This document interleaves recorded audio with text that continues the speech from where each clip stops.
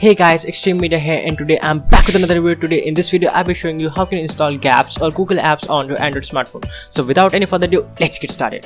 So guys, this is my Android smartphone and it is running a custom ROM which has bought a variety of new features on my Android smartphone. Like you can see that it has a new icon pack, it has a new kind of notification bar, and it also has a gesture panel so you can make shortcuts to your favorite apps. So if you don't know how to install custom ROM on your Android smartphone, you can go and check out my previous video. The link will be in the description.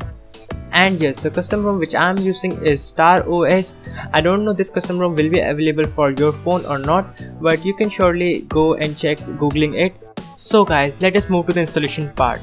First of all, the things that you will need is an Android smartphone with custom ROM installed on it. Secondly, you will need an app known as Open GApps. Now this app is freely available on the Play Store and I have also mentioned the link in the description. You can go and download it from there.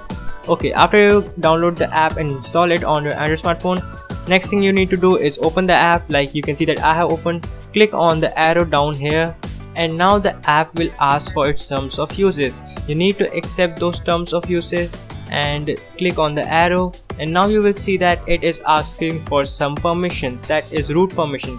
Click on grant permission, click on the arrow again, and now here comes the important step.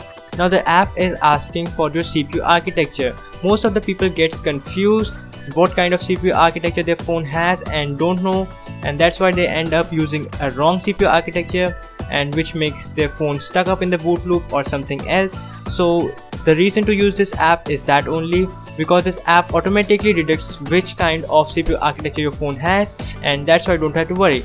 Now in my phone it is shown to be I have an ARM architecture. As it shows on the right, it says detected, so I don't need to worry. Click on the arrow again and now you have to select the version of Android OS you are having. Like I am having Lollipop in my phone, that is 5.0.1, and after selecting your Android version you can click on the arrow down below. The next thing the app asks for is the package variant. Okay, so now you have to choose from 7 options. Like you can select stock, full, mini, micro, whatever you want to use, and let me tell you, the larger you will choose, the more apps it will have. Like you can see that the stock is the largest one and it has all the apps that came pre-installed on your phone.